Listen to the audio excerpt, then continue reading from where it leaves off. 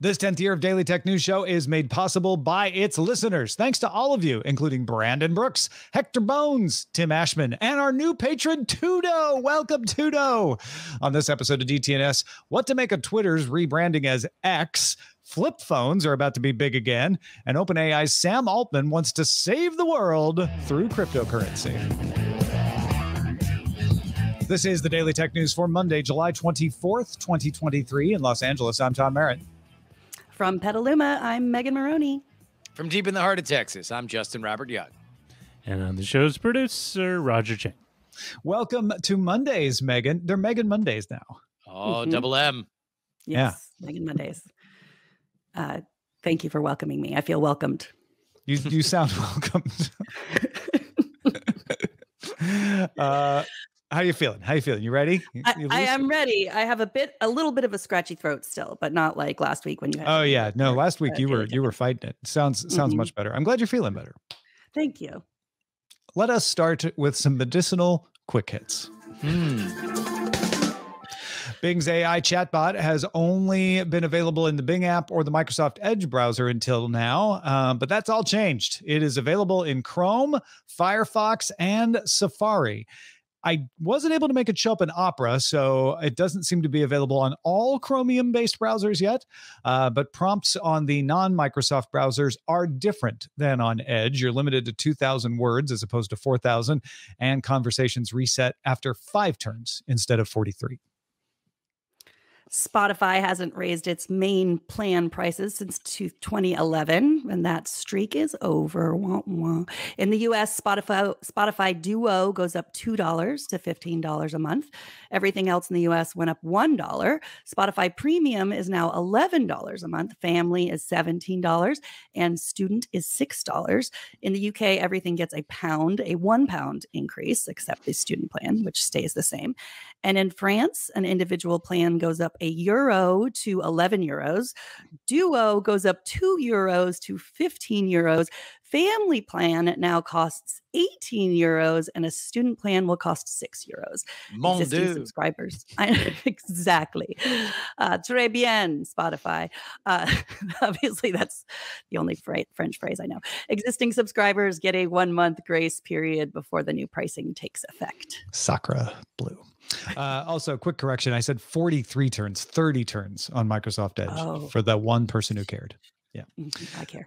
Bloomberg's Mark Gurman reports in his Power On newsletter that Apple is working on a delivery option for anybody who wants to buy a product while shopping at a physical Apple store, but have it sent to their house. This will possibly start in August. I mean, you could do this on your phone, just on your own, but there's going to be a way to do it not on your phone. Gurman also says Apple is considering raising the price of the next iPhone Pros. The regular iPhones, the lower end models, would stay the same price. And he also said Apple expects to ship close to the same number of iPhones this year as last year, which would be kind of a win in a declining smartphone market. The ChatGPT official app is now listed in the Google Play Store. You can choose to have it install as soon as it's available. OpenAI says the app will arrive later this week. I did it. I said install, and now I'm waiting. The Linux Foundation announced plans for the Ultra Ethernet Consortium, the UEC. Now, this won't redo Ethernet. The consortium includes companies like AMD, Arista, Broadcom, Cisco, Intel, Meta, Microsoft, and others. The group hopes to develop the Ethernet standard to improve efficiency. So this isn't about speed. This is about efficiency as networking workloads have been increasing. Let's talk saving the world. OpenAI CEO Sam Altman's cryptocurrency project, the WorldCoin Foundation, is rolling out its services worldwide, except in the United States. Kind of.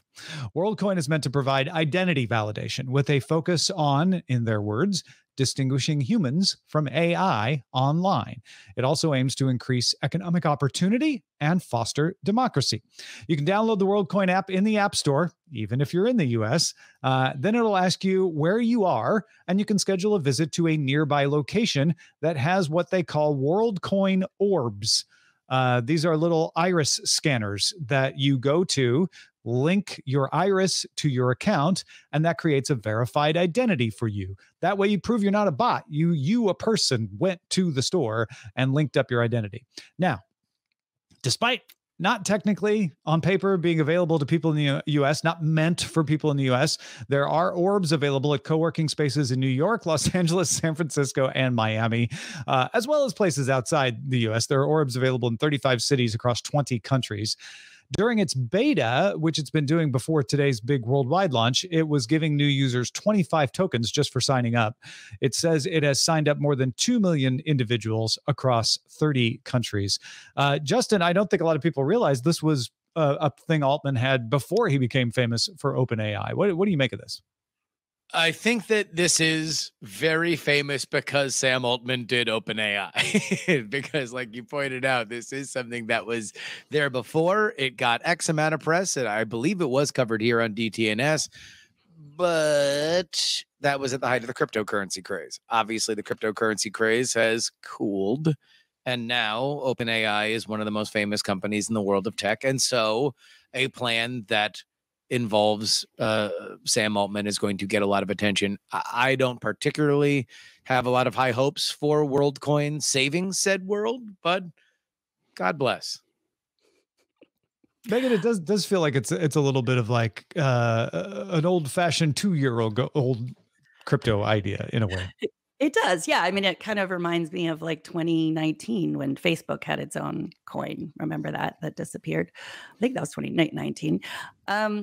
I signed up too. I downloaded the app, and I even made an appointment to get my really? orb scanned by an orb. And in San Francisco. Did you make an appointment in LA?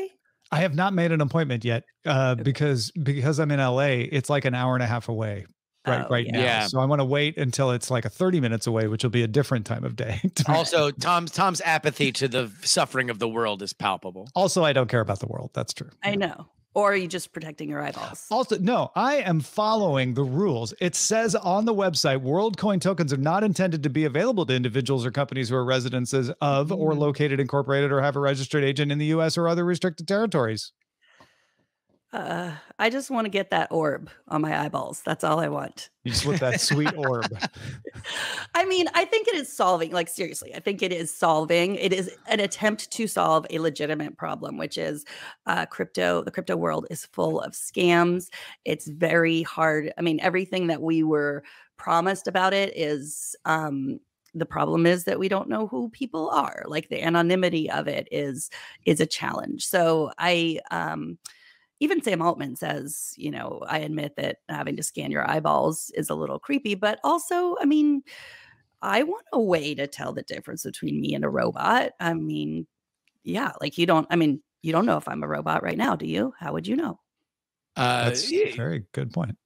Yeah, it's true. Yeah. I mean, Tom, you would have to revisit whatever compensation has happened now that Megan's a full timer if she's a robot. That's a thing. Yeah, exactly. I will say Sam Altman is now a more respected voice in terms of automation and bots post OpenAI. And I do think that there is, if you are a crypto long hauler, and I know many are, then trying to figure out what lessons were learned from the first boom and bust is critical. If part of that was that you didn't know who your stakeholders were and that you were looking at rampant pump and dump stuff beyond just influencers, but also by way of bots and stuff like that, then this is a step forward. I don't know if this is the solution, though. Yeah. I look at this and I see, yes, it's got Altman. He has some credibility behind it. It's got a very interesting way of verifying identity by tying iris to a blockchain related identity. And that gets me what? I think that's the big thing missing here is like, and what can I do with that? Because these sort of vagaries about democracy and economics are very similar to other cryptocurrencies that are like, step 1, get our cryptocurrency. Step 2, ? Step 3, profit, right? So I've yet to see more from WorldCoin than other similar operations about the practicalities of how this is going to work. One last thing here before we move on. Sam Altman is not compensated at the level that a lot of other CEOs are for OpenAI. And despite the fact that they are explosive right now, there is not the same financial incentive for Altman to just kind of like understand, okay, I got here, now I'm rich. So I am curious to anything else that he does outside of it, because that will likely be the place where he's able to cash in a gigantic chunk of change. Yeah, because that looped money will only last for so long. I know. You can only wear so many double popped collars. Yeah. Samsung's Unpacked launch event takes place this Wednesday, July 26th. They are expected to talk about the two new foldables, mostly Galaxy Z Fold 5, Galaxy Z Flip 5. The Flip 5 will reportedly have a much bigger cover display. That's the display you see when the device is folded. It's also expected to support a full keyboard, have more widgets, and possibly even full app support on the cover display as well. And that brings us to Allison Johnson's article on The Verge called "Flip Phones Are Having a Moment," and all eyes are on Samsung now. Why flips and not larger foldables? That's my question. The Galaxy Fold is not likely to get significant improvements, other than maybe being thinner, like get a better hinge. The Honor Magic and the Google Pixel Fold also already have those. Instead, Johnson focuses on flip-style phones. These are similar to the old flip phones that we all remember. They unfold into a modern smartphone size rather than a tablet size. And up until now, the outer screen, when folded on these smaller models, was about as capable as a smartwatch. The Motorola Razr Flip changed that with a more capable cover screen. Looks like Samsung is about to do the same. And with the phone being below $1,000, if Samsung keeps it there, it's something more people can afford. What do you think, Justin? Is Johnson right? Is this the moment of the flip?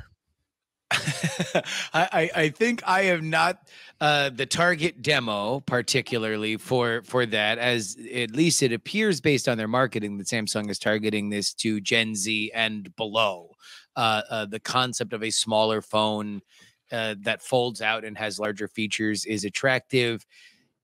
I wonder, though, where this entire genre goes. Obviously, there is a market for it, and Samsung really, really, really wants to plant their flag there, because it is something that, you know, let's say Apple has not dared to come near yet. So I wonder about it at 1,000. I think it screams this is a great phone that you get comped when you sign on to your new cell phone provider in that range, or in the 500 and above range. But then again, it's been a while since I bought a phone that's not an iPhone. So maybe this is just normal. Yeah, I feel like this is probably getting to be pretty normal. I think you're right about the flip really targeting a younger audience. Every Korean drama I see, almost all of them are Samsung sponsored, product placement wise, and they all use the flip. I rarely see someone using the Galaxy Fold because the flip looks cool, and you can pop it in a purse and you can pop it in a pocket, and it is the handy phone that you can sell to anyone. Partly because the price is under $1,000, and partly because it's smaller, right? And so you can sell that as an advantage, where the folds, even the Pixel Fold and the Honor, are still kind of big. So I feel like what we should see from Samsung is a much more capable Razr Flip-like flip. I think these are probably going to be the more popular foldables as we go forward. If Samsung really wants to shake up this market, they sell this thing for like $700, $800. Just take a loss on it and just really capture things. I don't expect them to do that, though. Yeah. Sorry, go ahead. I was gonna say that I think the flip phone is like really just branding, right? Because I think flip is their new word for foldable, because foldable like seems uncool, and no one's like, really hit that market, and everyone does not feel like they need a foldable phone. But flip phone has that like nostalgia to it. Like it's like, again, it's not directed at us, it's directed at Gen Z. And the idea of like a world before you had the internet on your phone, also like a flip phone. That's not what these phones are, but like that's what a flip phone was. It was like you could call people, and maybe you could take a tiny picture of someone and send them a text if you had a lot of time. But they're just foldable phone. Well, yeah, I do think that there is a meaningful difference in terms of use case for the foldable versus the flip. The fold is something where it's almost a competitor to a tablet or an iPad. It is a competitor to those, and being able to run multiple apps, so it feels a little bit more computer desktop-y. That's what Samsung is going for with that. That is a higher end device, and you're probably going to be paying in the 15 and up range for a device like this. This is more of a give it to your kid device. It looks cool, and Tom, to your point, I think that we've materially lost something in movies and television since we've moved away from a flip phone. That is something that you dramatically can represent. A call has ended that our character doesn't like by them snapping the phone down, or a cool guy kind of like running it across their face so it kind of just like folds down by itself. There's a lot of dramatic acting capability with a flip phone that does not exist for a flat tablet. What about like an extended antenna? Like, you remember that? Now we're talking. Like Now we're talking. Like a totally unnecessary antenna to activate 5G. You're on LTE to pull that thing out. Having used the Pixel Fold for a couple of weeks now, I have to say I am sold on foldable. There are kinks that need to be worked out. Not the least of which is the price, but the ability to just use it as a phone in candy bar style when I want, and then say, oh, you know what? I really want to see this on a bigger screen, and then just unfold it and start using the bigger screen. And you've got a small tablet form factor. This is going to be the way. It's just a matter of when Apple does it. Because once Apple does it, then everybody will say that they want it. Yeah. And then everybody who owns it now, the 5 years worth of super fans can be very angry and be I've upset. had foldables for years now. Yeah. Exactly. Folks, if you have a thought about something on the show, but you didn't know our email address, let me fix that right now. Here it is. Email us, feedback@dailytechnewsshow.com. Microblogging is seemingly anybody's game these days, specifically because I'm forced to call it microblogging and not just Twitter. Instagram made a big splash by launching Threads. It's now in the process of seeing if it can hold on to that big initial audience. Today, TikTok entered the competition, launching a text option alongside photo and video. Now, it's a little more Tumblr than Twitter, I suppose. Lets you add stickers and music and background colors. But why do so many companies feel they can get a piece of that Twitter action? Well, because Twitter's parent company, X, keeps doing things just like this that I wish we didn't have to talk about, but sadly we do have to talk about it. Over the weekend, X-chairman Elon Musk announced that the company would bid adieu to the Twitter brand and gradually all birds, saying goodbye to all birds. Wow. Not all birds, but all birds. Monday, Twitter bird logos began being replaced by a new interim X logo. X.com now redirects to Twitter.com as well. Twitter CEO Linda Yaccarino posted that X is the future state of unlimited interactivity centered in audio, video, messaging, payments, banking, creating a global marketplace for ideas, goods, services, and opportunities. Powered by AI, X will connect us all in ways we're just beginning to imagine. Yeah, there was a longer version of that sent as a memo as well, but it's a very, very lofty. As with all Twitter changes, a Mastodon influx has begun. Mastodon has gone from 30,000 monthly active users back in September to a peak of 2.5 million in November after Elon Musk took over Twitter. It had declined back down to 1.7 million, still up from 30,000 quite a bit at the beginning of this month. But they're saying it's back up around 2.1 million as of today. No word on how Threads and Blue Sky are doing. Justin, what should we make of Twitter rebranding as X? Before we get to all that, let me just say that one of the last times that I was on this show, I pre-bought my what is happening with Threads, what went wrong with Threads tickets. I'm feeling very good about my investment. Let's talk about this. So it's hard to get into this without bumping into the very, very personal feelings that people have about Elon Musk as a human and as an entity in their lives. He sort of clouds out all of this. But if we're to attempt to strip that out and look at this plainly, it is clear that he spent $44 billion on a company that had a hard time making money and that had far outstripped its capacity to make money with its staffing and was looking to generate ad sales based on real estate that they would create through engagement. That was never going to be a $44 billion company. And Elon, after trying to wrestle for a discount, wound up having to pay that because that was what he offered initially. he needs to figure out a way to make this profitable. And he's said from the very beginning that this was going to be the idea, that this would be the everything app, a similar to WeChat in China, everything app. Do I think that that's what America wants? That when America closes its eyes, it sees the gossamer outline of an everything app that it desperately needs? No, I don't. But that's his plan to do it. And I think he's going to start with something that goes back to his roots, and that's payments, online payments. He made his money with PayPal, and I think he sees community as a way that he could have people put money on this platform, and every time that you send it hither and yon, they collect some portion of it. And if he can make that attractive to people, if he can put it into places for which you actively want to send money to your friends, then that alone would probably put it on better financial footing and surer financial footing than Twitter's old business model. That being said, if he's going to abandon the ubiquitous branding of Twitter, Tom, can we petition here for DTNS Style Guide? Can we just refer to microblogging as Twitter now that there's Mastodon Twitter and there's X Twitter? Like we could genericize Twitter to mean I mean, like if he's not going to use it, we all want, like, they're just all tweets now. They're all Twitters. Yeah. I tweeted on Threads. Yes.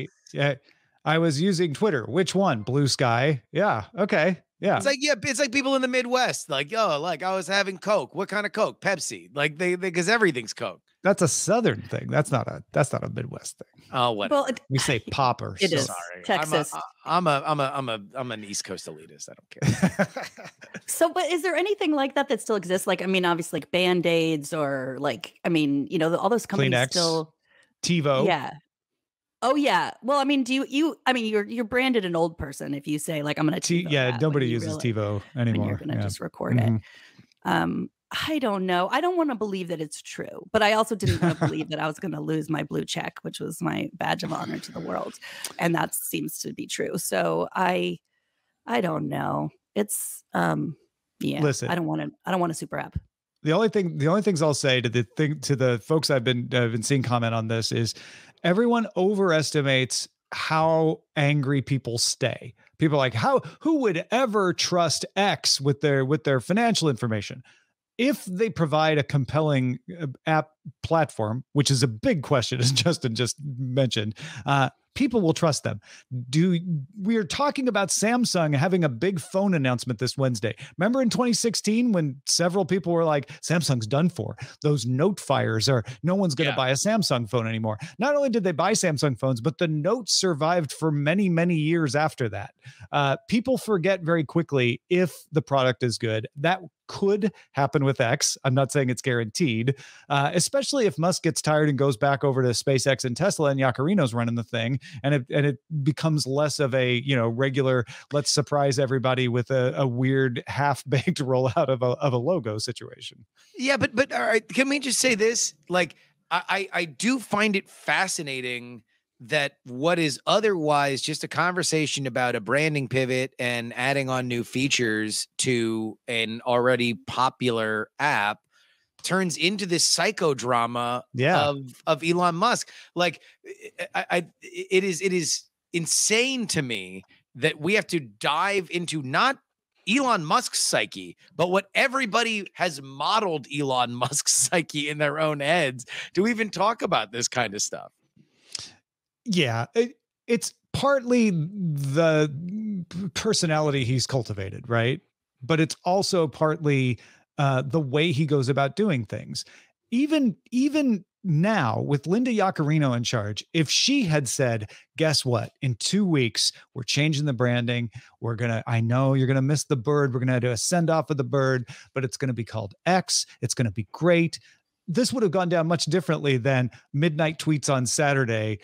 Give me your X logos, right? Like there's a way to roll this out that minimizes the drama, but Musk tends to do it to maximize the drama. And one might say that is a feature, not a bug, in terms perhaps of being able to make sure that he gets his version of it out, even if it is just repeated in SpongeBob uppercase and lowercase from his adoring public. But I would say if Yacarino did that, there's just as much of a world in my head where she gets tarred and feathered as being a puppet and an idiot and blah blah blah blah blah. Certainly, but I don't think you have the huge of a house on fire reaction. Yeah. That being said, I do think that this is, by all accounts, the end of an era for the Twitter brand. What the Twitter brand has lived and been a huge part of the media world, the politics world. Whatever happens past now, it is on X time. Fly away, sweet bird. May I see you on the other side. For many years, I resisted saying tweet. I just said post on Twitter. Why? I think I'm going back. I just thought it sounded silly. I got over it, but I think I'm going back. Post on X. You don't want to call them X's? That's what not particularly. I don't want to call them skeets or X's or toots or any of it. Oh, post is good. Just it's a post. I guess all my exes will live in Texas as long as I'm posting. As long as you're there. Yeah, if they locally store them. All right, let's check out the mailbag. All right, let's. So this comes from Thor. He says, just wanted to mention a useful tool I've been using lately called Phind.com. That's Phind. It's an LLM powered search engine focused on developers. It seems to be made by a small startup, and they're actively experimenting with using ChatGPT or their own model. There is some small text at the beginning of each response that says what model they're using to generate the answer. Currently, their search acts more like an AI agent that prompts itself to get to the goal you set in the initial prompt and asks you the user, for input when it needs clarification. It's free and requires no registration. So I say, give it a shot if you haven't yet. That's what Thor says. I'm not endorsing it, but I'm going to try it. have it make that small script that you've never taken the time to write yourself. So using the APIs of the various models and then mixing and matching to see what it can give you is a very interesting and meta, not Facebook, but just the word meta way of doing things. Personal search-enabled assistant for programmers. Yeah. So you get the best of all possible models when you use this. Right. That's kind of cool. Like thanks, Thor. Yeah, that piano joke. Like I tried to use Phind to program and I couldn't. But I couldn't. Was the piano with the joke? I didn't know how to program before. Thank you, Tom. Yes, you're welcome. When did you? I can't play the violin either. There's another joke about a violin that I can't remember. What I can remember is to thank Justin Robert Young for being here. Mr. Justin Robert Young, my friend, what do you got going on these days that involves me and is coming in September? We are hard at work on the next season of Know a Little More since Dog and Pony Show came on board to help with the show. We've had a really, really good time. You can go back and listen to the episodes from last season. But this year, or this fall, rather, we're going to have a bit of a theme. And I'm very excited because we are getting drafts of it now, and it sounds awesome. You guys are really going to want to see it. Just go ahead and follow Know a Little More wherever you listen to podcasts. I was very excited at the final cut of episode 1, which goes up first week of September. And so I sent it to a friend of mine to preview. And then I saw that our editor, Amos, was so excited that he just tweeted how excited he was about it. Like we didn't ask him to do that. He was just couldn't help himself. No, so. Yeah. We had just finalized the first episode of the next season and it did sound great. And I don't know. I'm thrilled. Yeah. So go get yourself prepped at knowalittlemore.com. Patrons, stick around for the extended show, which will include more half jokes about pianos and programming for me. It's Good Day Internet. We're going to talk about how the brother of the founder of failed cryptocurrency company FTX wanted to buy a country just to make genetically enhanced humans. Same old story, as you do genetically enhanced. That's not a half joke either. That's literally the story. That's a full story. You can also catch the show live Monday through Friday, 4 p.m. Eastern, 2000 UTC. Find out more about that at dailytechnewsshow.com/live. We're coming back tomorrow explaining what soccer legend Lionel Messi's exclusive deal with Major League Soccer means for Apple TV Plus. Charlotte Henry is joining us then. Talk to you tomorrow. This show is part of the Frog Pants Network. Get more at frogpants.com. Diamond Club hopes you have enjoyed this program.